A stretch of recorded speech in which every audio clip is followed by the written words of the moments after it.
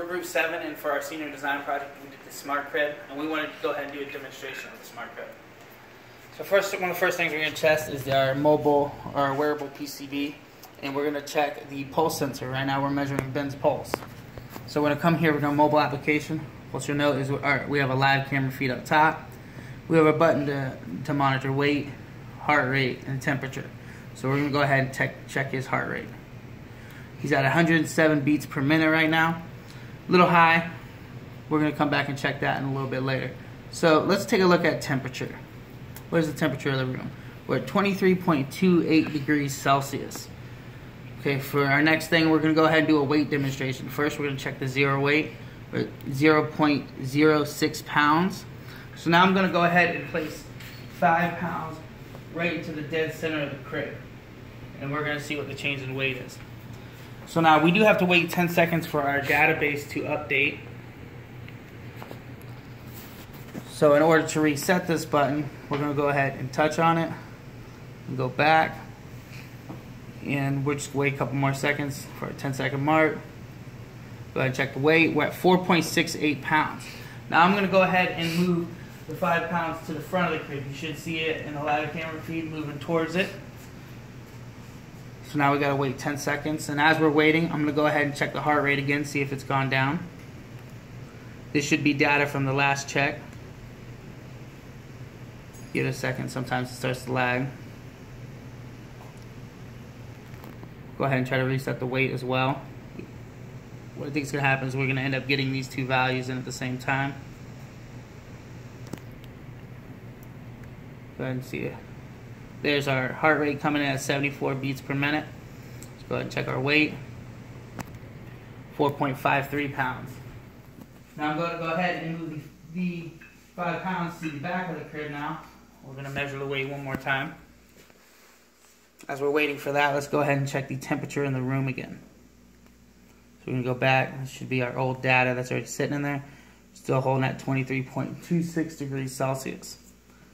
So let's see if our weight has had enough time to reset from our 10-second delay. We're 4.44 pounds, measuring at the back of the crib. Now we're going to come over here to a little bit awkward to the side here of the crib, and we're going to calculate and see what the weight is.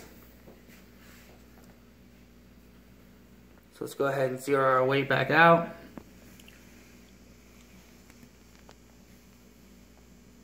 See if we've updated. 4.41 pounds. Okay, so the next thing we're going to want to demonstrate is a change in temperature. So in order to do that, we're going to actually use a blow dryer. Brian is going to use a blow dryer and heat up the area our temperature sensor is at.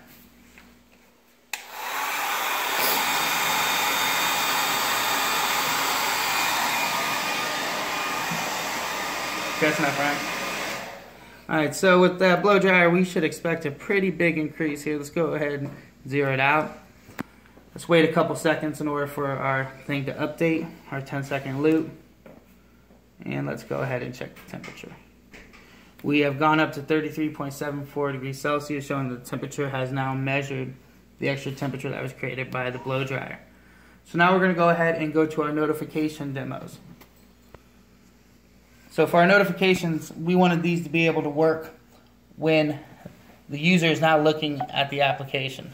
So let's go ahead and shut that off and go to the home screen. And then we're going to go ahead and play the baby crying, see if our cry notification works.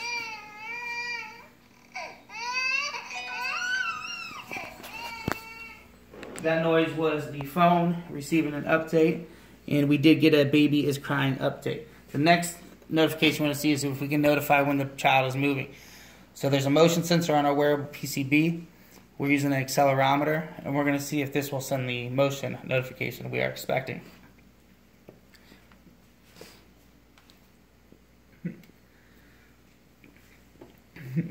Currently we're waiting on the update. We got a notification on the phone. To check it, we have a motion sensor, the baby is moving notification. The last notification we wanted to check was the pulse sensor. When the pulse sensor no longer reads anything, we should get a warning notification that says the pulse sensor is no longer connected. So now he's removed the pulse sensor, and we are waiting for our phone to update.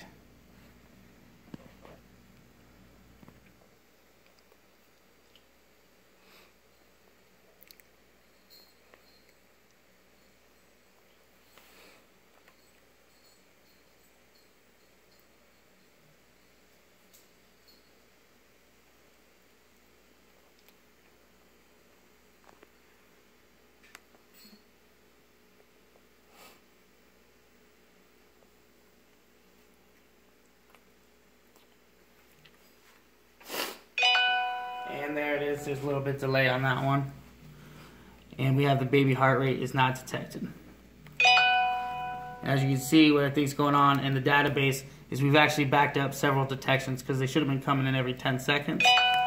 So now as you can see, we just got hit with 1, 2, and I think we got hit with 3 of them. So now let's go ahead and look at some of our different hardware that we have done. First, we're going to take a look in here inside. First thing I do want to note that is we did have to use a different sound sensor than shown in the presentation. Using a smaller sound sensor than before. This one runs off of 5 volts. And let's go ahead and remove this. That's the base that we've created for the waist sensors. And at the very corners underneath are 4 waist sensors.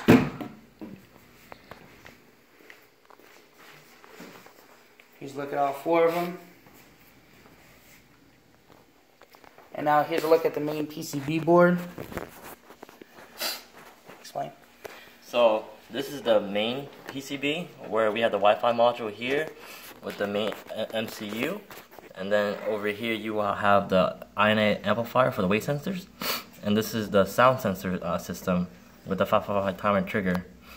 And over here is the temperature sensor with the I2C lines. And over here is the power board in which you have the 4 voltage output for the 12, 5, 3.3, and -12. What you also see over here is our Raspberry Pi, which is also helping to run our camera that is mounted down here at an angle to be able to see the baby. And the last piece we have is our wearable PCB piece. Here you can see in its packaging. We're going to go ahead and take that off. We're going to open it up.